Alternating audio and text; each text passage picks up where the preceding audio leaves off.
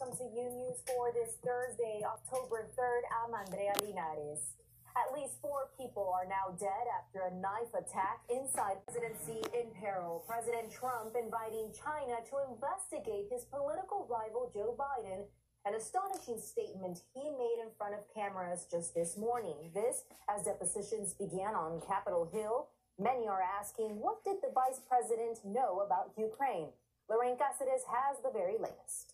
A Republican from Ohio was the first one to react to Volker's deposition. He criticized the House Intelligence Committee Chair Adam Schiff, saying Volker's testimony does not advance Schiff's impeachment agenda. Meanwhile, Schiff reacted to the president's comment about China also investigating Biden, saying that his rant reinforces the urgency for impeachment. Andrea, back to you. Thank you, Lorraine, for that report. Meanwhile, President Trump's frustration continues to grow as Democrats amp up impeachment efforts, and his rage was on full display during a news conference Wednesday as Mr. Trump lashed out against the media and his political rivals. House Democrats say they are hoping to possibly impeach Trump by Thanksgiving. If they succeed, the Senate will then conduct a trial to determine if he will be removed from office. Legally, there is no time limit on this impeachment process. However, Congress knows that the clock is ticking. The current Congress sits until January of 2021, so any impeachment proceedings must and certainly will conclude by then. And of course, a presidential election looms in November of 2020. And one White House official says he will work with Congress on questions about Ukraine. Energy Secretary Administration News Education Secretary Betsy DeVos's security detail coming at a high cost to taxpayers.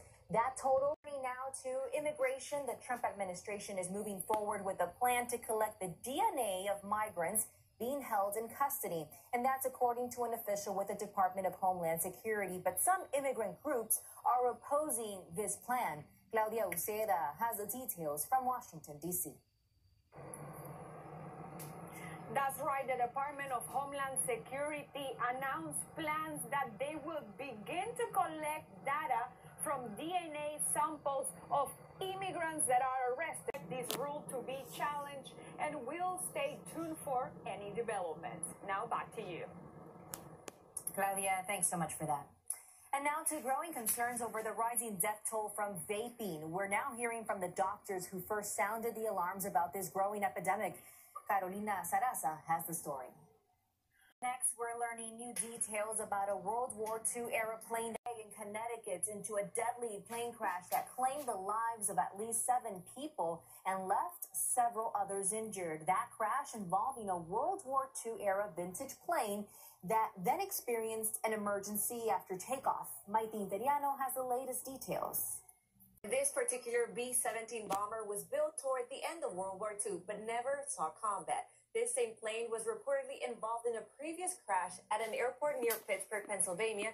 But during that incident, the plane was overshot the runway and rolled down a hill, injuring 3 people. The FAA said that accident was a result of a pilot error. Andrea, back to you.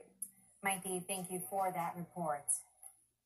A federal judge in New York City has denied bail to R&B singer R. Kelly in his sex abuse case, saying he's a flight risk and a potential threat to witnesses.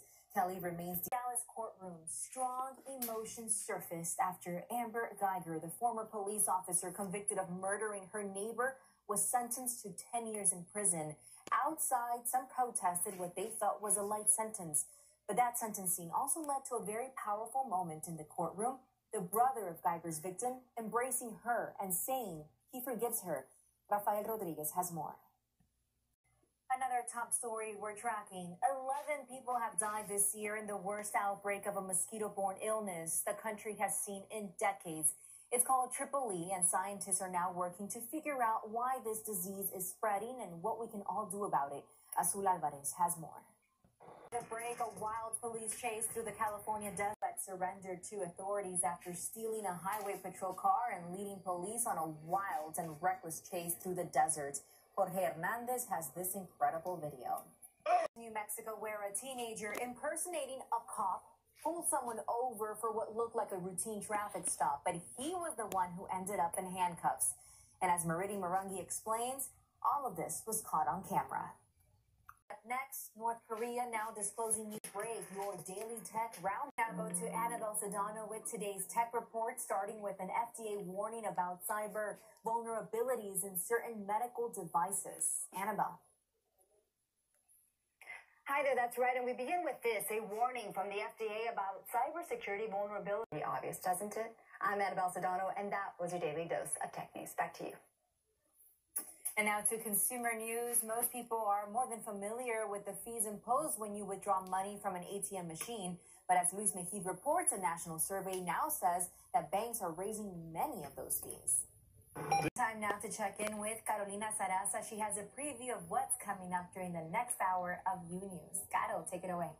Thank you, Andrea. More news coming up as the vaping crisis continues. One of the country's largest counties making a major move to keep its residents safe. We have all the details. And also we have incredible video for a robbery suspect in Georgia who was caught thanks to the help of the public. We'll tell you what police are now saying after that arrest. And our own Dr. Juan will join us to discuss the health stories of the day, including Bernie Sanders' heart emergency and the rise in the number of deaths because of a mosquito-borne virus. Andrea, now back to you. Thanks so much, Caro. We'll be waiting for you, so stay tuned, everyone. But first, and now with what seems like a story straight out of Hollywood, a lady singing opera on a subway platform in Los Angeles. That video going viral, and now that singer has an offer for a record deal.